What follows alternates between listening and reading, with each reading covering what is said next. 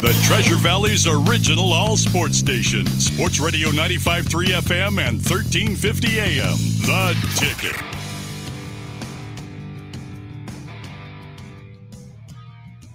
Prater in the ballgame. Bob Beeler sitting in for Mike Prater today. This is Idaho Sports Talk. Appreciate you guys tuning in. However, you may be accessing this program. Let's hit up our Fat Guys Fresh Deli hotline. And I'll tell you this, Bob, you called every one of this Boise State basketball player's career. He was first team all league. He's first all time in free throw percentage in Boise State basketball history, and only 9 players. This guy ranks 10th all time in scoring in Boise State basketball history. He's Derrick Alston Jr. He's with us right now. DA, it's been a while, man. Welcome back to the airwaves here in Boise. Hope things are well, my man. Welcome. Thank you. Thanks for having me. Yeah, it's all good. Good to be back on the airways. It's been a while for sure. Heck yeah, man. So last year you had I'd say a very successful season in the G League, playing for the Salt Lake City team. Your numbers, your statistics were terrific.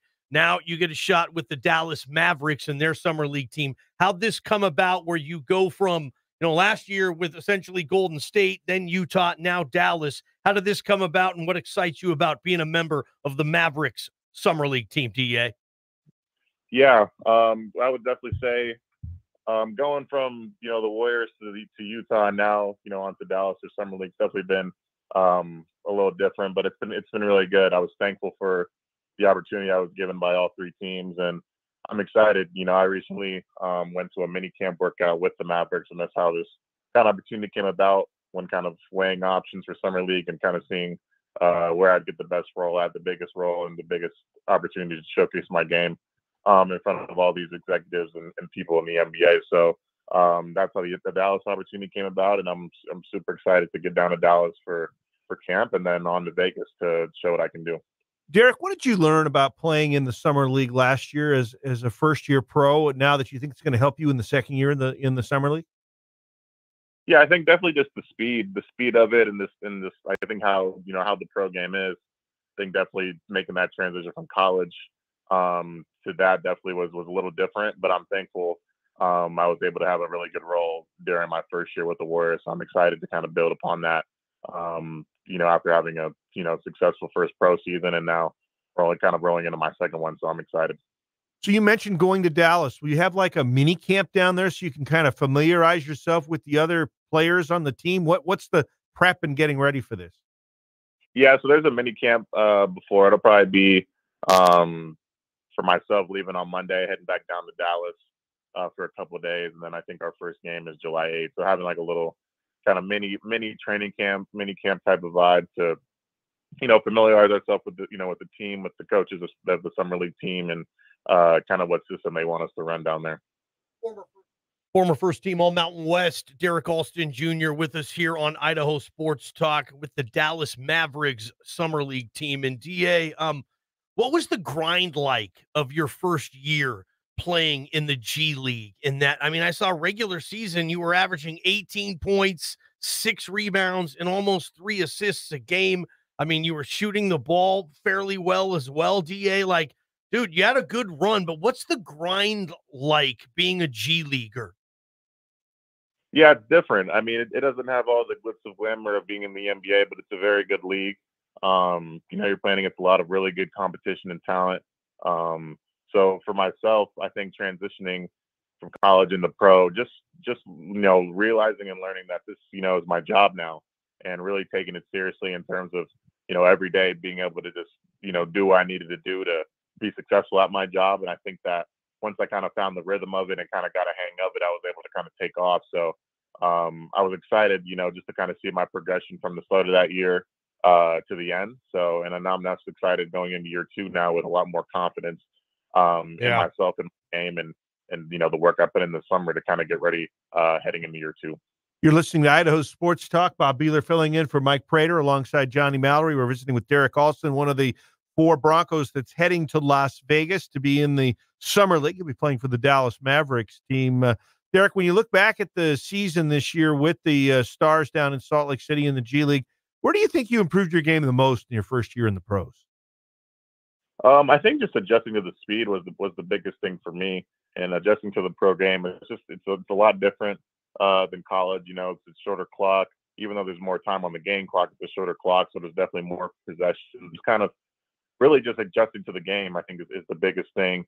Knowing just what looks are good looks, what looks are bad looks, defensively where to be in my spots, and getting used to kind of the defensive 3-second rule, just little things like that. Because at the end of the day, it's still basketball. But I think once I kind of got adjusted to kind of the rules and just like got used to being a pro, then I think everything kind of took off for me a little bit. So it was definitely fun. It was kind of a new experience for me. Playing one way for so long and then kind of getting thrown into a new system after a while, being able to learn the nuances of not only the Jazz system, but just the pro game in general. So it was exciting. DA, Leon Rice was on the show, and he was saying that, he thinks the best of Derrick Alston Jr.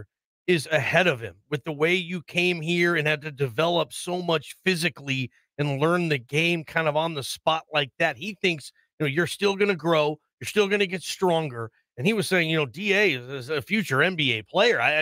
Are you with him on that for Leon? Was he right in that assessment that when you left Boise State, there was still a lot of, let's say, meat on the bone, if you will, as far as your growth from a physical standpoint? Where are you now compared to the last time we got to see you over there at Extra Mile Arena?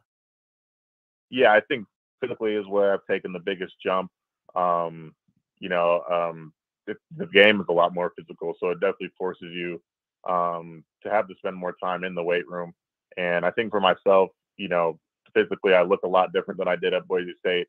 Weight-wise, I'm up, and I think that even just from the end of my season here in the G League, my body has changed quite a bit. So I'm definitely just excited. Yeah. As for my body, when my body continues to kind of catch up with my skill and things like that, that I'll just be able to continue to unlock more and more in my game.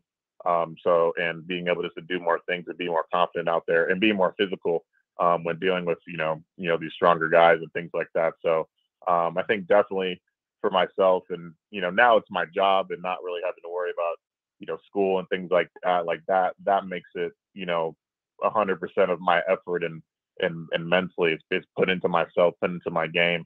And like I said, it's my job now. So I think definitely having it be kind of my lifestyle now, it just kind of forces you to evolve quicker versus, kind of in a college setting for sure.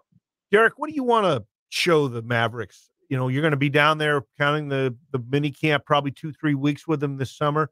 What would you want them to take away from seeing you in that time? For myself, just, I think at this point in my career, I think a lot of these teams know who I am and know how I play. So for me, just, coming in with a good attitude, and just continue to build on my reputation. It's just kind of just a low maintenance guy who's very talented as well, but being able to fit in with their system and just show that I can play at this level. I think that I had a lot of really good stretches during my first year in the G League and kind of got derailed, late in the year with an injury. So just kind of showing, those teams that I'm back. I felt like I did that with the mini camp that I went to kind of in the weeks prior. But just, I'm excited to go down there with Summer League with them. Show them who I can be and kind of just, like I said, kind of find my next spot for sure. Derrick Alston Jr., the 10th all-time leading scorer in the history of Boise State basketball, with us right now on Prater and the Ballgame Fat Guys Fresh Deli Hotline. What do you miss most about Boise, DA? You were here for like 4 or 5 years. You're a pillar of this community. Any type of restaurant, food, or whatever. What are you missing most about Boise, dude? Man, I can't even pinpoint one thing. For myself, just being there for 5 years and just the growth that I had from when I first stepped on campus to when I left. I think is story is movie like, and I couldn't have asked for a better community that has supported me. I couldn't ask for a better program and coaches that had supported me, and teammates as well too. And being able to kind of just build so many relationships I did there. I think that would be the biggest thing that I miss, is definitely not being able to be there every day with those relationships, but still keeping in contact with, my friends that I have out there with the coaches, with teammates and things like that, that are there now and during my prior years. So it is a lot, man. I miss the mountains. I miss the food.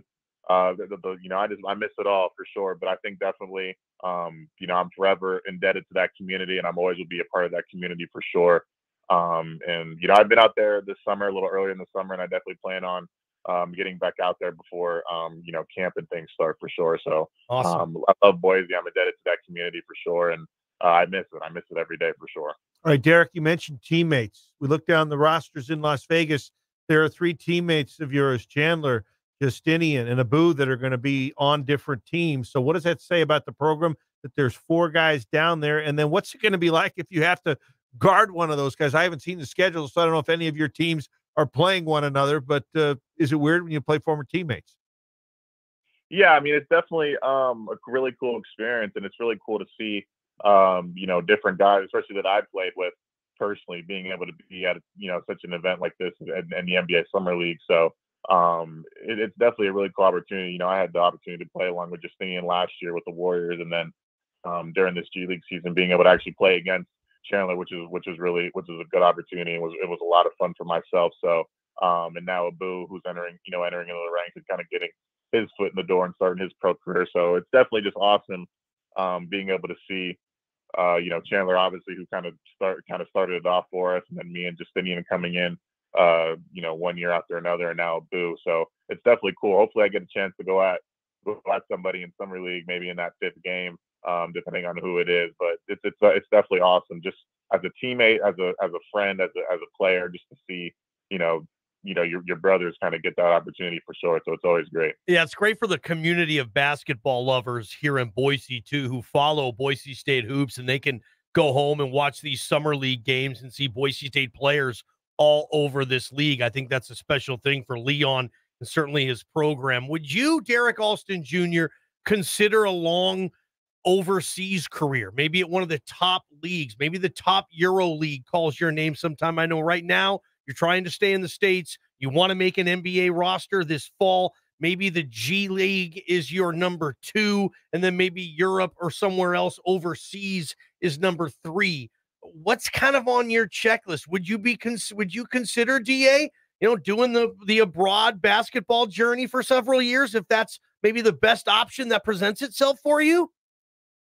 Yeah, 100%. I think the biggest thing for myself, obviously, right now, is making an NBA roster, and I'm very confident that I will do that. But obviously, this basketball career and the professional career is one of a lot of uncertainty and a lot of changes year to year. So, one year you could be here, one year you could be there. Personally, for myself, like I said, want to be on an NBA roster this next year. But down the line, if the overseas option is the best option for myself, then I have no problem with going over there.